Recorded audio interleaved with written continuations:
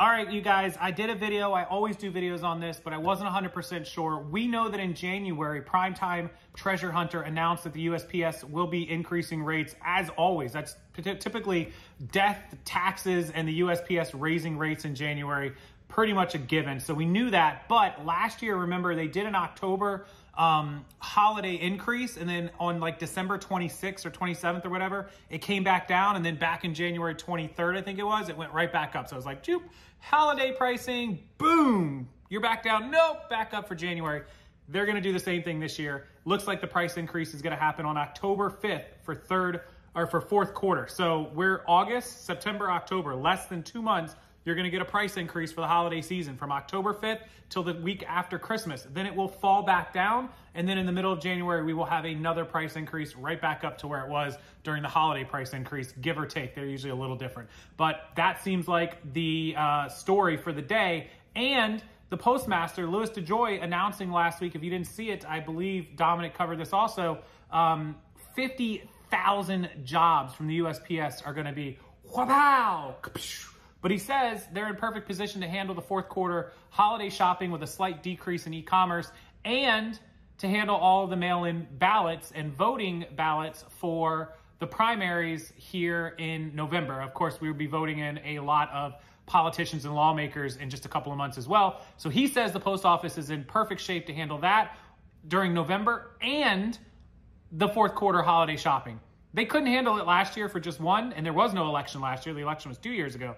How in the HE double hockey sticks are they going to handle both of it during a primary this year and holiday shopping and getting rid of 50,000 employees and increasing the price? Look, I know the guy was appointed by Trump. I don't approve of everything any politician does, but this, no matter who elected this guy, the USPS has had problems long before Donald Trump. They'll continue having problems long after him. But let me tell you something, guys. This guy, Louis DeJoy, a huge mistake. He is just a horrendous guy. And look, nobody's perfect. Nobody can hire the perfect employees and nobody can get it right. But this guy gets everything wrong. How is he still, doesn't he have to be like voted out by the board of governors of postmaster, governor general? There's some way to get rid of this dude. He needs to go. He's got to go. Like he's horrible. Anyways, I'll take you over, show you the story, and then you guys can leave your comments and questions and stuff down below. As always, I'll read them, I'll check them out, and I'll answer as many as possible. And I appreciate you taking the time if you do leave a comment. If I don't get to you, I'm really sorry, but I'll try my best. Let's go check out the story right now.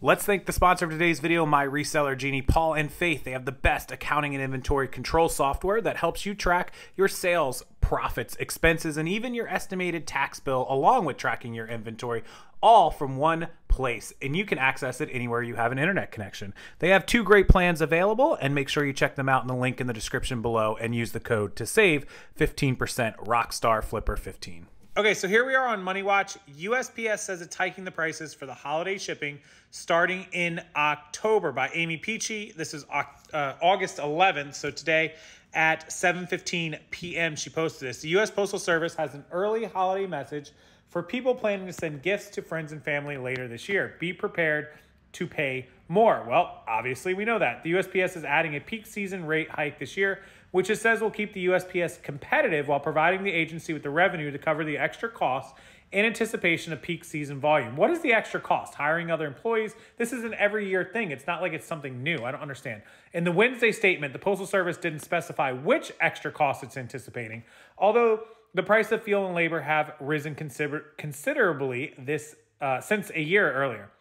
The extra costs will be slapped on packages starting as soon as October 2nd. The other post I saw said October 5th, but this one says October 2nd, which may strike some as early for the holiday shipping.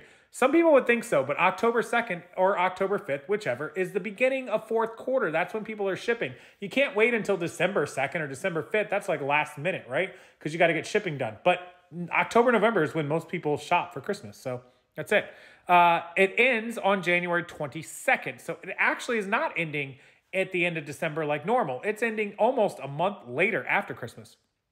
While the USPS said that the price hikes are similar to previous years, the extra shipping costs could add to the financial pressures hitting many family budgets as inflation remains near a 40-year high, touching everything from gasoline to grocery costs.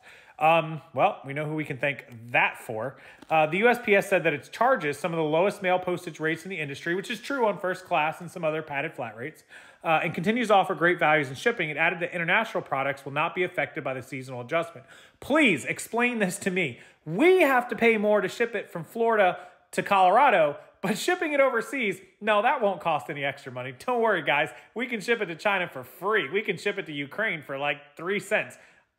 Somebody explain to me why it's always more beneficial to the rest of the world and not our own country. Why do we look out for the rest of the world and not ourselves? Somebody explain. Yes, I'm going off on a rant, but you know what? It's complete BS, and I'm sick of us being last and the rest of the world being first.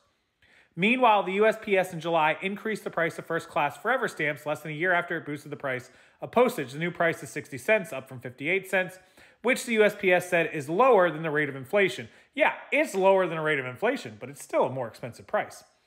The Postal Service is raising rates amid a financial crunch, which Postmaster General Louis DeJoy on Tuesday telling the Postal Service Board of Governors that the USPS could lose up to $70 billion over the next decade. That's significantly lower than the USPS's early projection of about $160 billion, but still signals that the service needs to take immediate and substantial action. Among those actions are to align our service and price to win new revenue in the marketplace. More price hikes are to come.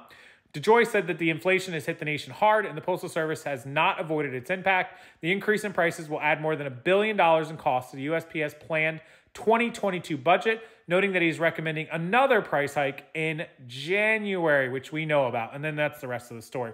So anyways, comment below. Let me know what you think. God, this just infuriates me to no end. I'm not saying that they shouldn't raise prices. People raise prices, inflation. But God, it's because half of the time it's the other countries in this world that are benefiting and we are not. Take care of your own. You can't, like, this is an old saying I learned a long time ago from Drive Time with Dave. You can't take care of others until you can take care of yourself.